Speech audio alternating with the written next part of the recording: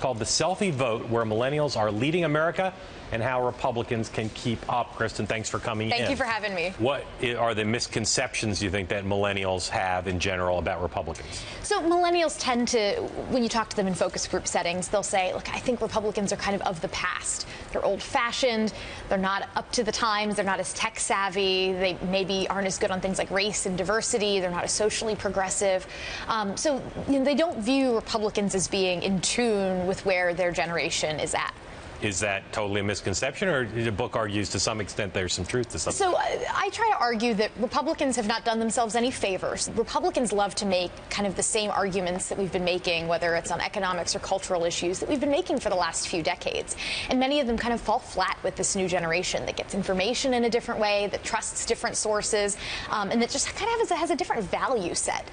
So I think that Republicans don't necessarily need to change everything that they believe in, but they need to start figuring out how their policy ideas and overall principles can be applied to 21st century problems that millennials are facing. So give me a concrete example of that.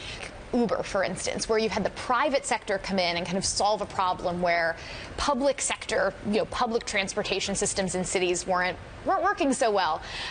Here, this is the market solving a problem, providing better services, and doing it with efficiency and a level of service that you're just not getting from the government. Right. Republicans should talk about this as the sort of success story. All right, so let's tick off our favorite do's and don'ts on how Republicans should reach out to millennials. Let's start with the do's.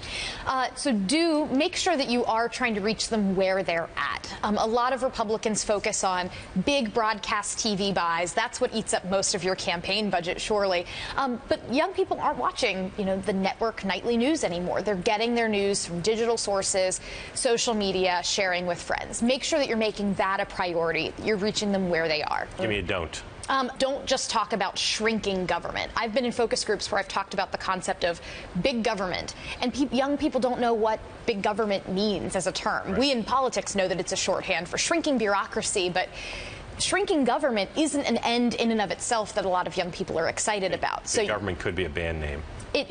All right, so I'm gonna read you a list of things, and you tell me, like in one sentence, where's the opening for the Republicans in that area to reach millennials? All right, Candy Crush. There are advertising opportunities within these games. You've got people's attention. You've got a captive audience. You may as well use it. All right, education. Don't just focus on debt management policy. Focus on disrupting the status quo of what higher education looks like. Let people get skills in any way they can. Republican opportunity to reach millennials with Snapchat.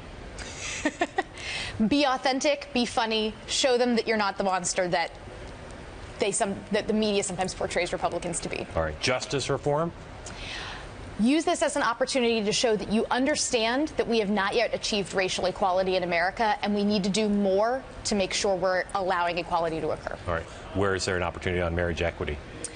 To say, you know what, the Supreme Court has ruled, and that's now the law, so let's take a look at how we can be respectful of others and not have this become the political hot button that it's always been. So a lot of Republican voters and conservatives care about foreign policy in the context of the next election. Is that an opportunity for Republicans to reach millennials? I think it is, and I intentionally try to shy away from making too many strong pronouncements about foreign policy in the polls because it can change in the blink of an eye if something goes wrong in Iran, et cetera, et cetera. But I think you have the older millennials who are more hesitant about robust American engagement overseas. They remember the Iraq War a little bit more. They're more hesitant on that front.